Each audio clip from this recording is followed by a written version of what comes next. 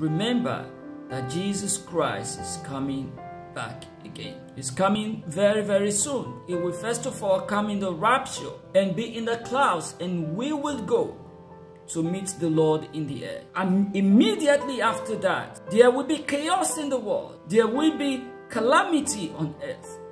There will be so much problem in this world. The Antichrist will emerge. The man of sin is going to take over everything.